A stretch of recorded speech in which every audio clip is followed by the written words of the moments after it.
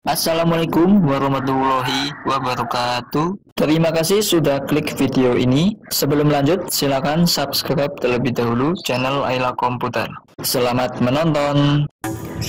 Terima kasih teman-teman, kembali lagi di channel Ayla Komputer. Di video kali ini saya akan memberitahu cara untuk menginstal driver dari epson seri L120 ya. Ini epson seri lama. Barangkali teman-teman mempunyai masalah pada driver atau Windowsnya baru diinstal ulang dan driver printernya otomatis hilang, itu silakan simak videonya ya. Jadi langkah pertama untuk menginstal driver ini adalah kita menyiapkan drivernya tersebut. Ada dua sumber drivernya, itu yang pertama, mungkin teman-teman masih mempunyai kasetnya ya. Kalau teman-teman mempunyai kasetnya, kaset drivernya, silakan install dari kaset, masukkan saja ke DVD yang ada di laptop kalian. Yang kedua, jika tidak punya, silakan download di websitenya epson ya. Jadi ini sudah masuk ke websitenya.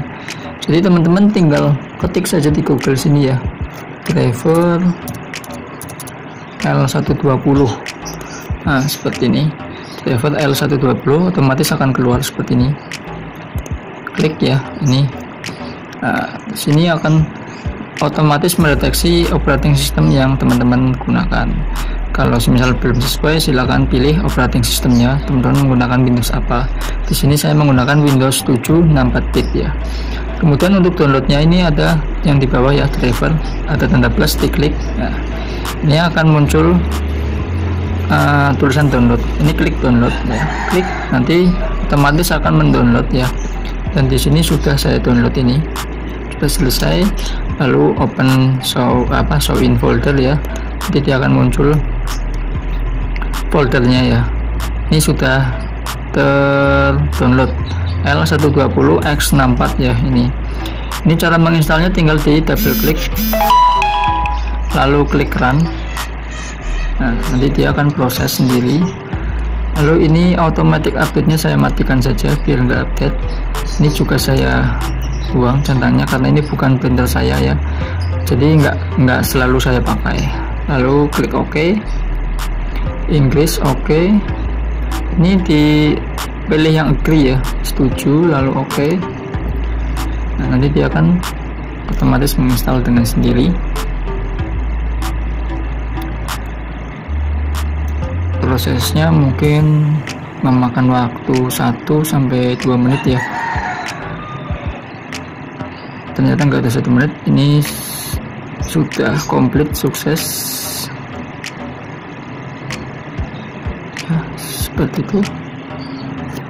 Coba saya konekkan. Oh, ini sudah saya konekkan teman-teman, kabel datanya ya dari printer, dan saya cek di sini device and printer. Nah ini L120, kemudian tinggal di test print, di printing preference, nozzle check.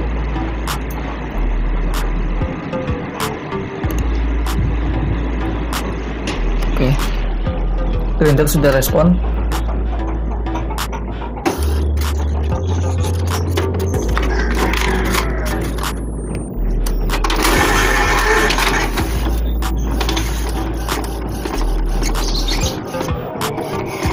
Oke, berarti ini driver sudah terpasang dengan baik dan printer sudah mau ngeprint. Jadi seperti itu cara untuk memasang driver atau menginstal driver dengan printer nomor seri L120 merek Epson. Oke, terima kasih, semoga video ini bermanfaat. Wassalamualaikum warahmatullahi wabarakatuh.